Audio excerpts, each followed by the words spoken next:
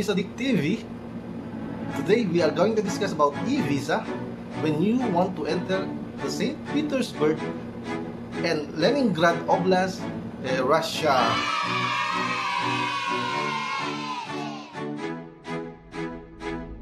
Do you know that there are 3 regions in Russian Federations that we can visit using an issued e-visa that can be applied online? The 3 regions are: number 1, Park Eastern Federal District; number 2, Kaliningrad Oblast; and number 3, the St. Petersburg and Leningrad Oblast. And now we are going to talk about the e-visa requirements.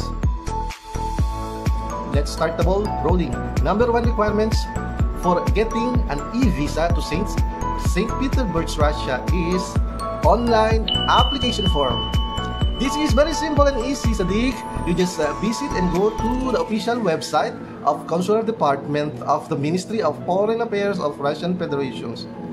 This is very fast and easy. You can finish answering the questionnaires, I think, for almost 5 minutes, more than 5 minutes. And I will write down below the link so that you can find it easy and you can do the online application very fast and quick. Number 2 requirement is your personal passport, national passport. And passport must contain at least 6 valid months before your travel. This is actually requirement for all your travel wherever you want to go. And number 3 requirement is personal email, because the federations, the Russian Federation, the Ministry of Foreign Affairs of Russian Federation will send you 2 messages. One is when they receive your application, confirmation when they receive your application, and number 2, the decision whether the application is issued or denied, accept or denied. And the last but not least, the requirement is your photo ID. And I think this is the visa photo.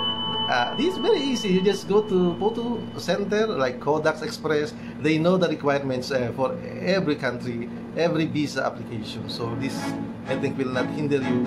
That will not cause you to get denied because of the photo. There is a photo requirements. I think you can read and find on the official website of the Russian Federation, Ministry of Foreign Affairs.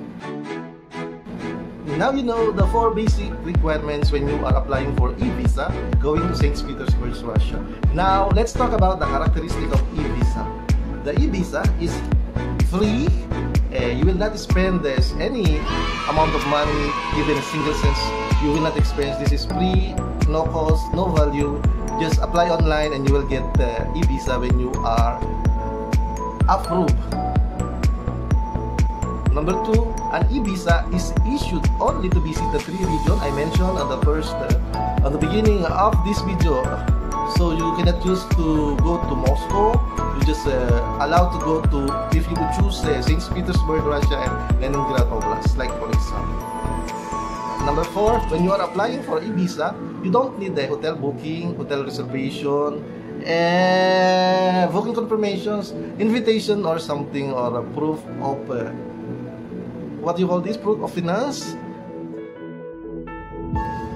Number 4, when you are entering using an e-visa, entering and leaving using an e-visa for the Russian Federation checkpoint, you can use this only to Pulkovo airports if you are on the air checkpoints. And then you need to exit and leave using also the Pulkovo airports. Number 5, e-visa is issued for 30 calendar days. It means you have 30 days to go and enjoy the St. Petersburg and Leningrad Oblast, but you can stay only up to 8 days. Like for example, when you entered Monday, you must exit on the next Monday. Don't forget that an e-visa is a single entry, not a multiple entry. You cannot use when you went to St. Petersburg. The day of entry and the day of exit in Russian Federation is up to 8 days under the e-visa not implied. That one can stay for the entire 192 hours. The reason for applying for Evisa can be of the following categories. Number 1, business, and number 2, for tourism. Usually, when somebody is going there, they are using tourism purposes when you are applying for Evisa. You can also use this Evisa when you can also choose as humanitarian reason when you are applying for Evisa.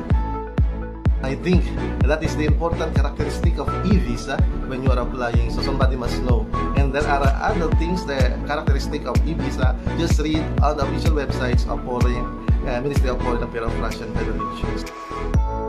The procedure for application of Evisa online, you just visit the official website of the Ministry of Foreign Affairs of Russian Federation. Listed there, you can read there all the procedures, all some tips regarding when you have problem on names, birthdays, and others. So you have to click only the 3 boxes there. Then you have to, next step you will do is fill in the required questionnaires online and submitting all your photos and a copy of your passport. Then you will have, after that you will finish applying for the Evisa going to St. Petersburg.